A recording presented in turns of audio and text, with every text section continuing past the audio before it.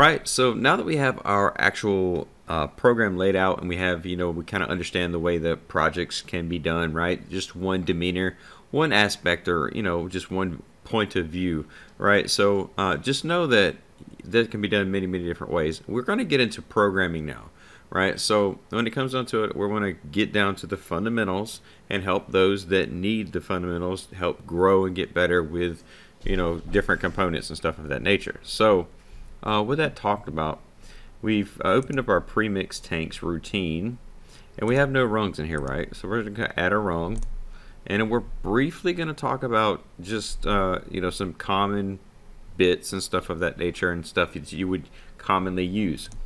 Now, and I want to do this to give a full clarity of how things work. So when we get to, we're going to get to programming pretty quick, and I want to make you aware of basically how the structure of programming can be done and the way it should be done, and why things are working the way they are, because logically, again, this is the fundamentals of how things work, right? So if you go up to bits up here at the top, right, this is you have your toolbar up here where you have your different commands, your different instructions that you could use. You have your favorites over here, which generally have your add to rung. You have your branch. You have your this would be an extended branch level. This would be the a standard bit, which is an examine on, meaning a Boolean value, a 1 or a 0. This is a Boolean value, right? And this is an examine on. So this is saying, okay, when the bit is on, when it is active and is high, it's a state of 1. The Boolean is a state of 1. Then that bit will be true. The opposite of that is an examine off, right? So an examine off is the case of that Boolean being a basically equal to 0. So if you think about it, this would be, you would have a Boolean equal to 1 would be the use, you can use that as an examine on, and the Boolean off you could use as an examine off, right? So you can use these counter each other too. So meaning you can say, okay, well, let's just say I want to monitor the state of it when the Boolean is off, then you use the examine off. So it's very, very easy. Now when it comes down to it, also understand too, you have outputs, and output energized right here, which is an OTE. Okay, so when you actually look at that, that will be an instruction type, and it will show OTE, which is an output energized. This will actually give you the availability and the functionality of actually turning the bit on in a very simple manner. This is not the only way you can turn that bit on, and that bit could be a bit, it could be a standard Boolean. So that this is always going to be a standard 1 or 0, right? So this is not going to be where you're using this as an indent or a cent or a different data type like an integer. So again, common different integers that you would be using, the most common integers would be a Boolean. So we'll actually bring this up and we'll talk about this a little bit easier here. And I want to just talk about this. So your common is your Boolean, right? And this is a 1 or 0, right? Then you're going to have a cent. You're going to have, which is not commonly used anymore. Then you're going to have an int, which is an integer. And then you're going to have a dent, right? So the dent is 32. The integer is 16. So this is 32 bits. And this is 16 bits. Whereof the cent is 8 bits. So the Boolean is 1. Okay, so but you can have multiple Booleans. You can have, you can create different data types and stuff like that as far as the array of data. We're going to get into that, how you can do that differently. But I just want you to break down what we're talking about up here is a 1 or 0. We're not talking about these other values right now. Okay, we're not talking about these other data types. So if you think about this, this is common data types. Okay, so this is very, very, very simple. Common data types, generally, again, 1 or 0, which is a Boolean value, and then most commonly used is going to be a dent in the control logics environment, and the second would be an integer. Now, commonly, like sometimes you will use a cent, but very rare. You would use that for like different things like drives and stuff of that nature, just in very rare formats. Okay, so just talking about that really quick, you have this again, the examine on, examine off. That's the two ways you monitor the 1 or the 0, monitor the state of that Boolean value, right? And then the output, which is an OTE, is the state of actually being able to control that Boolean. Tell it to come on or tell it to come off, right? So, and then you have, this would be, the OTE is if the rung is completely active, then it would work, right? Then it would be on. If the rung is not active, then it's not on. Now, in the counter side to that, you have what they call the output latch and output latch right here and unlatch. So let's actually go from favorites over here to bits so you can see these a little bit better. Bits are your Boolean type instructions that you can use. Again, this is just kind of going over the raw basic instructions that we will be going through and using in this actual training environment. So I want to make sure you're very aware of that. So we went through all these. Now you do have your latch, okay, and your unlatch, okay.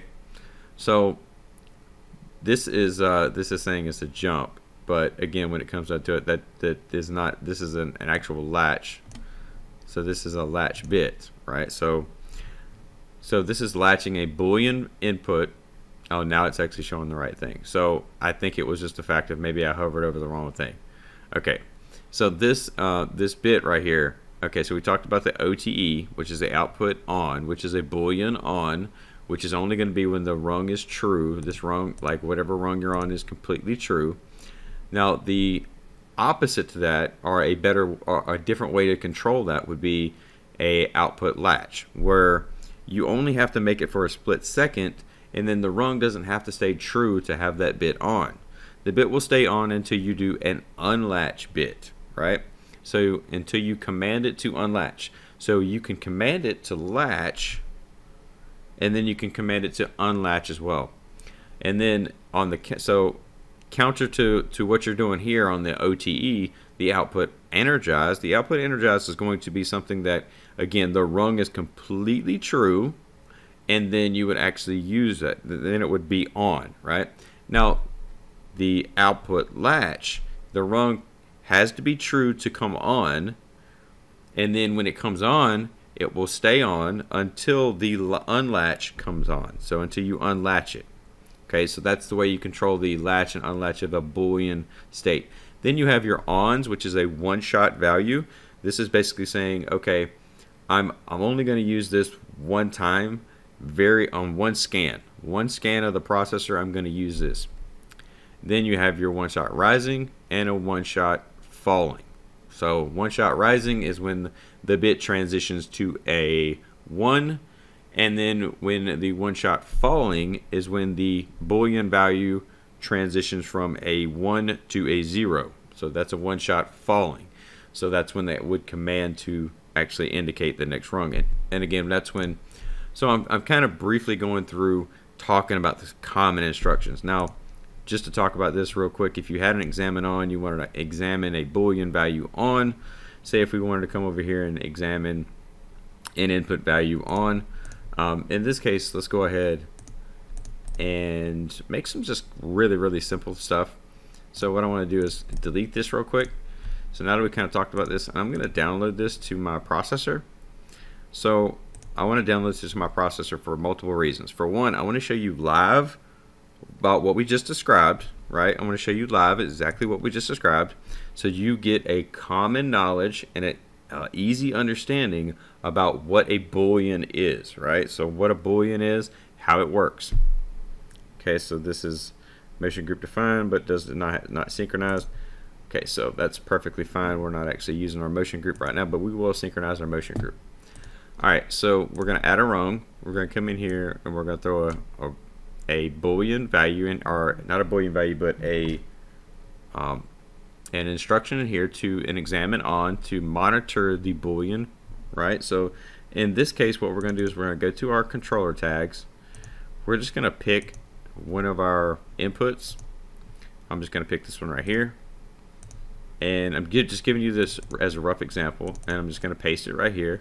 This is a real world input from a real world card, right? This is the card input card down here.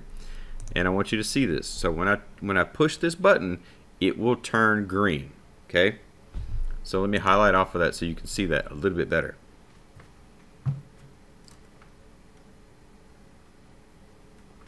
Okay, so you've seen that turn green, right? So if I were to use the counter state to that, and I were to come over here and use the counter state to that, which is an examine off, right? Then you'll see as soon as I push the button again, this bit will go off and this bit will come on, okay? So I want you to see that.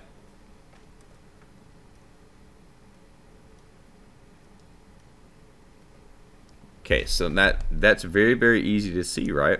So now that's two ways you can use that, right? So that's just giving you a common knowledge. Now I want to show you an output. So let's go and grab one of our outputs. We'll go to our output card, which is down here on card 4. And I'm just giving you a rough example right now. This is not the programming that we're going to be doing for our actual program right now, but we will be doing that shortly. So I'm just going to paste this in here real quick. Again, that's the OTE. I'm just going to paste this in here real quick. Now, when I turn this on, now I have to go ahead and assemble. So just so you know, every time you make an edit, if right now in the current state that it's in, with the two I marks, right, which is the information marks where you're in edit mode, if I push the button, it will not turn on the output. Okay, I want you to see that. However, when I assemble, generally you would verify, you would accept the pending edits, okay, accept pending edits, make sure there's no errors. Then you would come over here and you would test the pending edits. And then now, if you're in test mode, you can actually indicate that bit on, or this output on, right? Let me show you that. Okay, so now it does cut that bit on. Now, once you've tested it, you can go over here to it, finalize the edit, so that it is now final. Okay, so now anytime that I use it, it's going to automatically work. Okay, so just showing that real quick, we're going to show you how to do a latch. So we're going to do a latch right here. I'm just going to say when I'm hitting the button, okay, I want to turn on this bit. So I want to turn this to, let's copy this right here. And let's come over here and do a latch.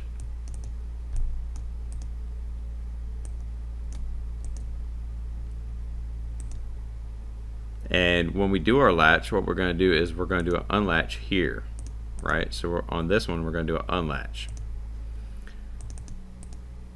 We'll do an unlatch here. So now we can just go ahead if we know we're 100% sure of what we're doing, and you'll see this quite a bit while I'm programming. I'm just going to go ahead and finalize from the get-go. I'm going to finalize from the start instead of testing. Now I want you to see this. Now it's going to be the output's going to be off right now when the button is not pushed. When I push the button, it'll turn on.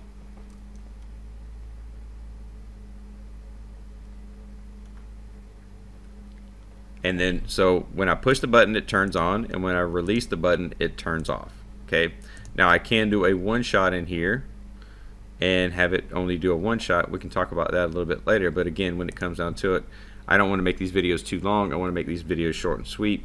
So for the sake of what we did, I'm going to delete these rungs because we're not utilizing those. I just wanted to describe the commonality of using a Boolean, what a Boolean is, and some common features you would use to monitor a Boolean value and to control a Boolean value as well. So a Boolean is a 1 or 0 inside of a program type, any type of programming, right? So it doesn't matter if you're just standard controlling, you're programming Microsoft, or you're programming different type of computer systems, or whatever the case may be. A Boolean is a 1 or a 0. Okay, so until you get into I think it's like different kind of computing you would change from different things. But again, when it comes down to it, we're showing really simple stuff here. And I'm showing you the way it's used in Studio 5000. A Boolean is a 1 or 0, and this is how you use those. You come up here to your toolbar, you would see these commonalities up here that you would use. There are common instructions that you would use to either monitor the Boolean value, or either turn the Boolean value on or off, right? The Boolean could be an input and output, or it could just be a standard tag that you make inside of your control logic processor, right? So keep in mind, the control logic processor is a data type system. Is a data type. When I talk about data types, I'm talking about the data types over here. It is a data type system. However, it is a tag-based protocol, right? It's a tag-based protocol. So you're going to make a tag. You're going to make the tag as, it doesn't have to be related to anything. You can name it. Instead of saying the old way of doing things would be like B3.15. In your case, you can say start bit 1. Or you can say start push button, start underscore push button. And we'll get into that in a couple next videos. But again, when I come down to it, I want to make sure you understand the standard protocols of controlling a Boolean, so when we get into programming, some of these things and components can be easily understandable. Alright, so with all that said, we'll continue on to the very next video.